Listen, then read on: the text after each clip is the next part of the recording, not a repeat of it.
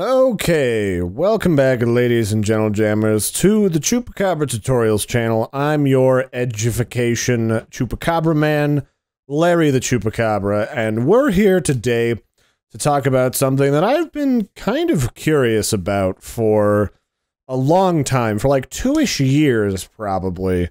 And that is it possible to easily create Webm videos using Premiere Pro and Adobe Media Encoder, both from Adobe, to create Webm videos for use on like websites, maybe ultra compressed videos to put up on Facebook or like Twitter or other social media platforms? And it would turn out that yes, it is possible, but unfortunately not, because Adobe has allowed you to, which makes it a really kind of slow and arduous process that you have to just wait for the video to encode. You can also, if you don't really want to mess around with plugins for Premiere Pro from an open source developer, then you can also find a lot of solutions like Miro Video Converter for the Mac, which is available in the App Store, which, funny enough, was recommended to me by the App Store right after I upgraded to OS X El Capitan. Word to the wise, though, if you're watching this before you have upgraded your Mac, if you use a Mac at home, wait a little while before upgrading to El Capitan or Windows 10. They are still horsing up several functions and features in the Adobe product, specifically detailing audio. Just so you know. It's not a big deal, but if you use audio a lot, if you edit a lot of audio in either like Premiere or Audition, you might be up shit creek without a paddle for a little while.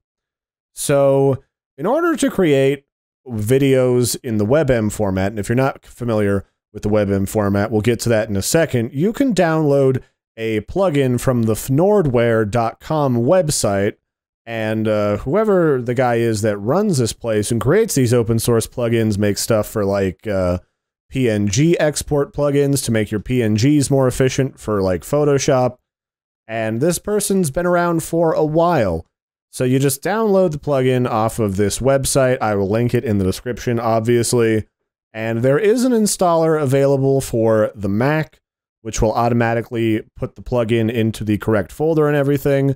And it comes with a like getting started guide that they were nice enough to write for everybody. And then they've also got one for Windows. I cannot verify whether or not Windows will automatically install the plugin for you, but if you are curious, there are plenty of tutorials out there. I would demo it for you on my Windows PC, but I don't have anything Adobe related installed on there, unfortunately. So once you've got it installed, that's it. You can just open up Premiere. You might need to restart it first, though, but you can just open up Premiere or Adobe Media Encoder. It works for both. I've already exported a couple of samples for you guys, but that's all you got to do, and then you can get started exporting stuff once you've got it edited. So, for the purposes of like argument and showing you guys this evening, it's Sunday, so I'm going to be a little belchy. I'm having a brewski. I have trimmed down to like a minute-ish one of my Bloodborne videos, which you can see roughly the quality up here. And we're just going to hit Command or Control M to open up our export media window. And all you have to do to select it as Webm is just go up to the Formats pull-down menu here at the top, and then find Webm near the bottom, and that's all you've got to do. Now, it is a little bit more complicated than that, and we'll jump down here and start talking about that.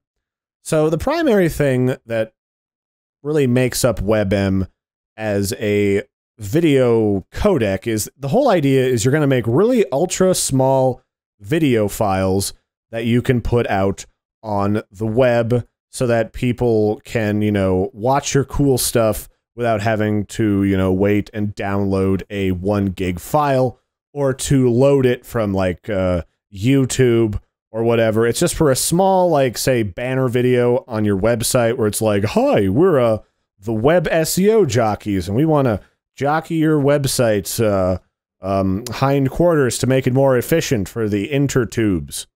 Stuff like that. It's really small, it loads really fast, and it doesn't lose out on too much quality doing so compared with, say, trying to embed a bunch of animated GIFs. So down here, the primary thing you want to look at is the codecs setting tab right here. And I'm actually going to close these other tabs just because we don't really need them right now. So there's two main codecs that you can use to craft a Webm file. There's the older and less efficient VP8 codec. It won't give you quite the same level of quality as the newer VP9 codec, but it will take a substantially shorter time to export your videos. VP9, especially because this plugin wasn't developed by Adobe themselves, it's not very efficient, and it takes like 10 times longer for me personally to export my videos.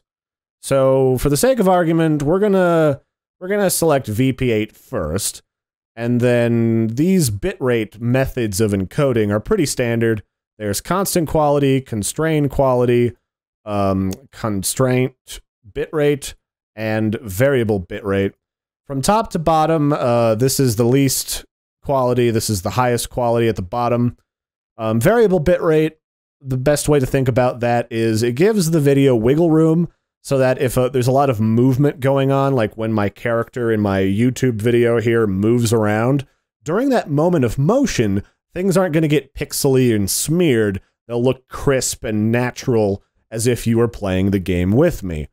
Constrained quality or constrained bitrate, on the other hand, those lock the bitrate to a specific size so the file doesn't get very much bigger than it is estimating down here at the bottom of the screen. You can also select constrained quality. It's kind of like constant bitrate, but you can set the bitrate where you'd normally have to select like constrained bitrate here, which doesn't really give you any options to mess with your quality. We're going to do like variable bitrate, and the default is 1000 for a Webm video. And I just want to give you a picture of how small that is. Normally, when I export a video, I give it a variable bitrate between 10,000 and 12,000 for a 60 FPS video. So 1,000, just 1,000, is like a tenth of the normal quality that you would normally see from one of Larry's beautiful videos with my beautiful voice. So, you know, it's not as great, but if you need a small video file, then you've got it. I mean, that's what it's for, especially for use on the web. Two-pass video encoding is basically, it does two runs. The first run, it looks at the overall scene quality of the video, and the second run, it takes a look at the darker portions of the video so that it can keep all of those fine little details. Like, if we zoom in, you can see there's like a lattice network here in this archway. There's like some sort of weird decorative piece in this game up in those shadowy portions. If I do a two-pass on this video, which I will probably have to remember to do now, you'll be able to see all of that stuff, where otherwise some of it might get lost. So it's always nice to two-pass encoding if you need it. If not, I mean, you're not going to see a huge difference unless there's a lot of dark portions in your scene, but there are in this one. I mean, there's shadows and there's sinister and stuff. If we were to choose VP9, we'd have the option of messing with these other two settings down here. Sampling, these sampling settings, basically the lower down, the higher the numbers, the more the computer looks at each individual detail and each like quadrant of your video. It breaks it up into little bricks. It looks at them a few more times than it would normally, so that it can try to maintain as much quality as possible. But note, for VP9, the higher this number goes, it almost gets exponentially slower in encoding stuff, so it might be better for you guys at home to just stick to 420. You can go as low as 12-bit bit depth, but again, unless you know what you're doing using these, just stick with 8-bit, 420, two-pass encoding, VP8, and you should be good to go. And then the last thing over here is we need to talk about audio. So, funny enough, Webm, even though it's an older codec that's been updated, it's pretty robust for what it can do. Like it can handle a bit rate of up to 512 for like vocal audio from, you know, you and me saying words, where like your normal audio codec level for like YouTube is about 320 to 380. So I'm going to leave this one at 320. I mean, I've already pre-rendered a sample, but I'm just going through the motions for you guys. So what is this codec thing here in the audio, Mr. Chupacabra? Well, Vorbis is the old codec for audio, and you can have it like prioritize bitrate versus quality. I always select bitrate because that's a little bit more definitive, and you usually know like what bitrate you're supposed to target for like YouTube or what's the other one, Vimeo or Facebook or whatever. They've all got lots of documentation. Quality is really relative to like what technology you use to record a piece of audio to like what you encoded it with. So I always stick with the bitrate. Vorbis is more supported by a lot of different things. Like, for example, VLC does not properly support Opus, but Opus, if you can use it, is much more efficient. It can hold much better quality. Nothing you could probably discern, but it's just better. It gets a little bit smaller when you have like massive files. But for the most part, you probably want to stick with Vorbis because like the newer stuff, this VP9 technology, it's not always supported by everybody, which is weird because like, you know, Chrome, Firefox, Safari, they all support Webm. Everyone's been using Webm recently, but it's like the rest of the industry just hasn't caught up or given a shit yet. So, word to the wise, you can use Webm to encode like a full-size video, but it's gonna take a honking decade in order to, you know, get it to that like big size. So I would dump this down to like a 30 FPS bitrate. 29.97 is just the American broadcast 30 FPS bitrate. Don't ask me why they ended up with an odd number. It has something to do with the technology they use to broadcast. I don't remember it off the top of my head. And I would probably put this to like 1280 by 720. Because, like, this isn't really designed to be handled by, or for, like, really big honking videos. They're supposed to be, like, small, cute little web videos that replace animated GIFs and stuff. And then you'd use, like, use previews, and you'd go from there. And then this would give you a file about roughly the size of 11 megabytes. If I were to compare this to my preset for MP4, that, like, increases it by like 8 times to like 89 megabytes. So it's pretty big.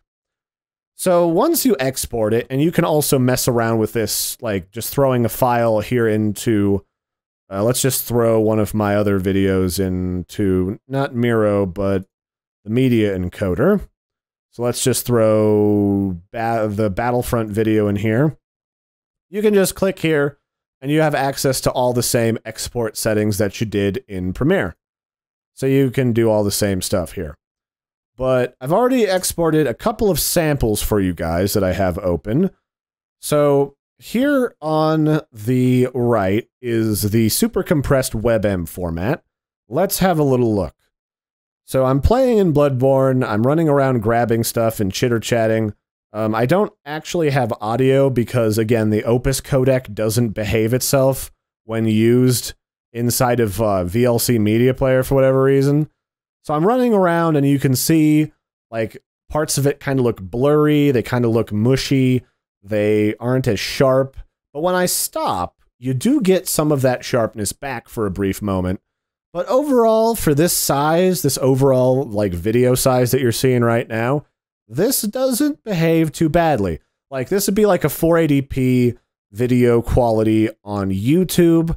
And this video is only about 11 megabytes, so if you have like a really shitty bandwidth and you really got to get a video up onto Facebook to communicate with your fans, with your clients, with potential customers, or whatever you have for like say you put on a sale or something, this would be a quick and dirty way to do it.